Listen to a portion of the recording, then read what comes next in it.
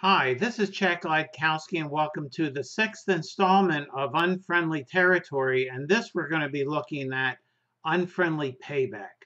We've all had payback from time to time. We've all received it. And I bet if we're honest, if we're really, really honest, we've also given it out. I remember sitting in the back seat of my parents' Chevy Impala, and my brother would poke me. Maybe I poked him first. That's immaterial. But no matter who started it, the other one of us would poke him back. And then they'd poke back. And it got a little bit more uh, energy with it and poking and poking. Now it was a double or a triple.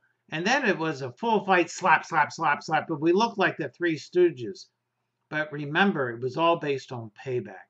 There's a very famous scene in The Godfather when Marlon Brando is sitting with the five families after his son has been exiled back to Sicily, to Italy, and his other older son, Sonny, has been killed. And he's talking about the fact that he's willing to forgive. But when he brings his son, Michael Corleone, back, he says, if he hangs himself, if a policeman shoots him, if he gets hit by a bolt of lightning, he will not forgive. There's going to be payback. And that's the way it is in our life. We all have payback, and we're moving forward in our series together because last week we talked about how Pharaoh, remember, had a dream. There were 7 years of fat cows and fat crops, and then there were 7 years of no rain, and the cows, the skinny cows, ate up the fat ones, and the thin, gaunt grain ate up the fat one, and how this was a dream from God. And Joseph interpreted the dream, and Pharaoh listened, and God spoke in and through that, and he appointed Joseph to be the prime minister, the second in command. And he had gone through the land, was collecting and saving grain, and now that the years of famine had arrived. And the famine had arrived not only in Egypt, but also throughout all of the Middle East. And there was no water. And when Jacob learned, this is Genesis 42, learned that there was grain in Egypt, he said to his sons, why do you just keep looking at each other? Have you ever done this as a parent? Just see your kids looking at one another as if, oh, I don't know. Now, we as parents do something, it's called the look. Marianne's mom had what she calls the look. You could be sitting at the dinner table and they would be having a very friendly conversation. And if one of the kids said something that was a little bit edgy, a little bit too much, they didn't scream, they didn't yell, they got the look.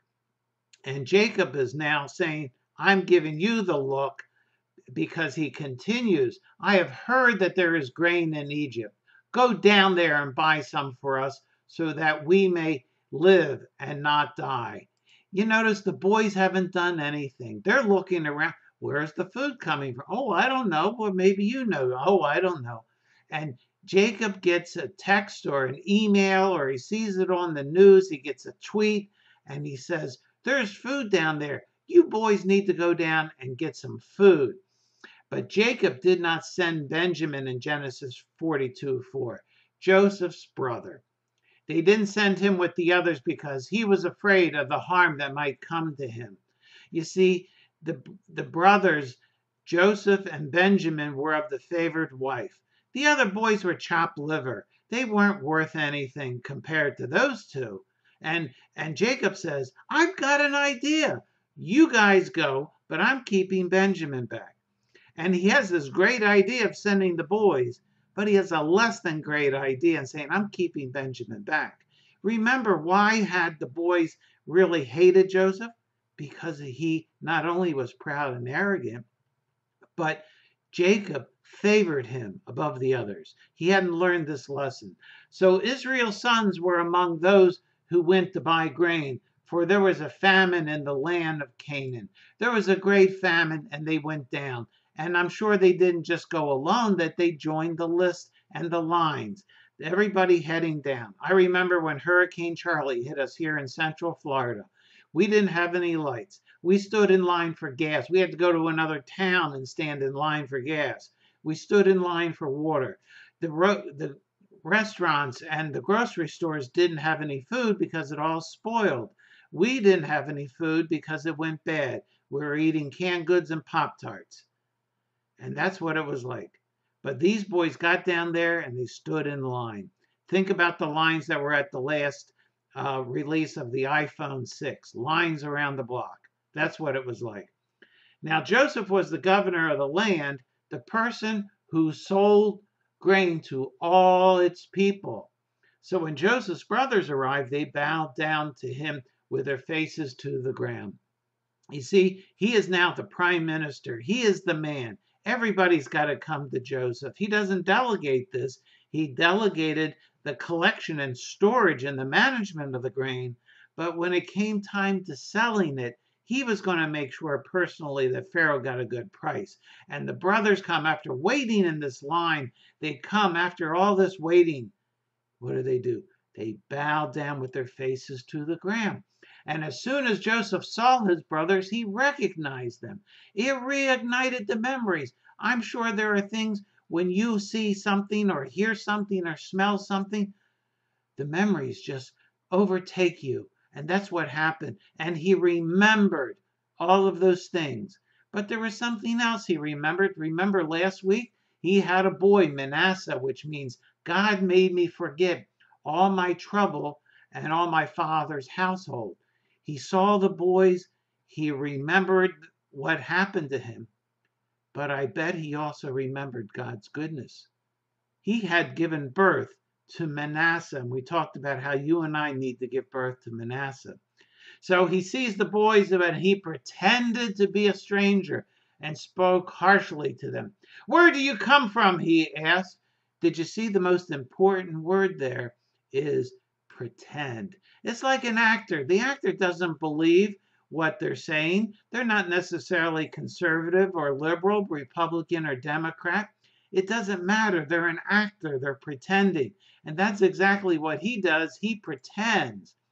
And then, as he's talking, he remembered his dream about them.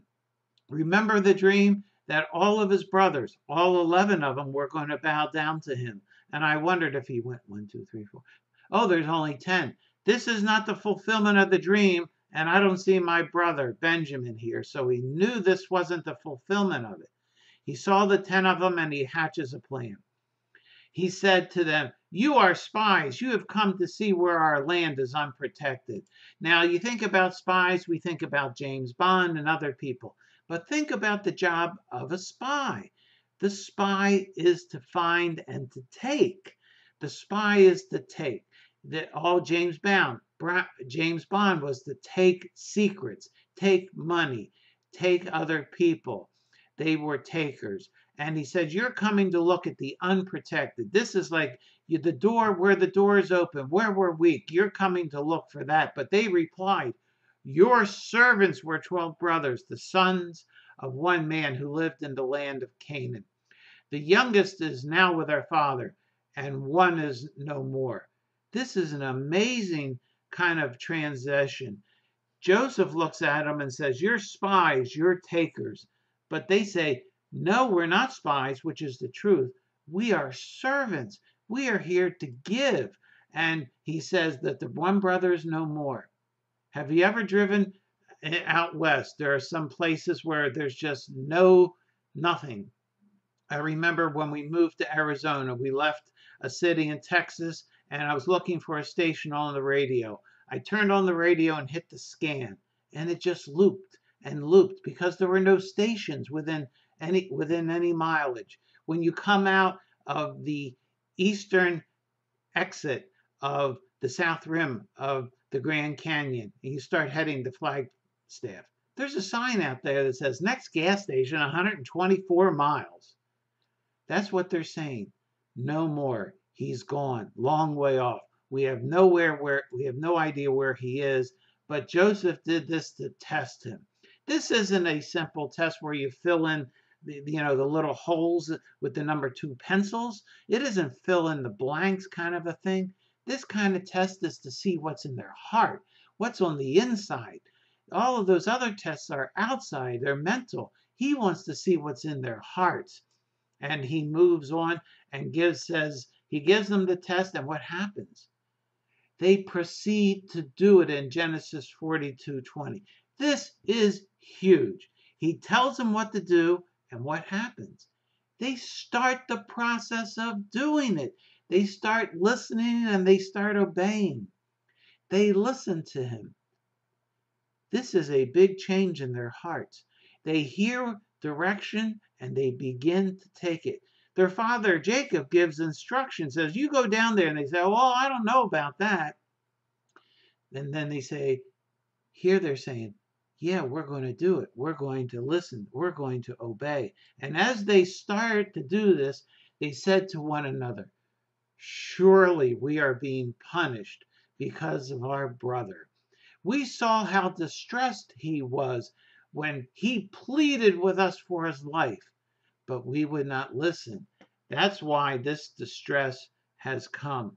You see, he hears, they hear the words of Joseph, and they immediately make the connection. This isn't an accident. This is coming back at us. We wouldn't listen. We ignored. We put our fingers in our ear. We turned away. We wouldn't listen. And they're saying, now we're being punished for this thing. And you see, the interesting thing is that Joseph understood it, because when he spoke to his brothers initially, he spoke through an interpreter. But he hears them talking to himself, and he hears it without an interpreter. He hears and understands what's going on in their hearts and what they're saying. They're not trying to position themselves. He hears the words, and he turned away from them, and he began to weep. He can't take it anymore. He had to get his emotions in check. This was something a man just didn't do in public. He heard them. He said they are connecting what they did to him, and their hearts are beginning to melt. And then they go on the trip, and at the end of the first day, they open up their bags and they see the grain, but also the money. They again see this, and they say their hearts sank, and they turned to each other trembling and said, what is this that God has done to us? Their hearts sank. Again, this wasn't in front of Joseph, but it didn't matter.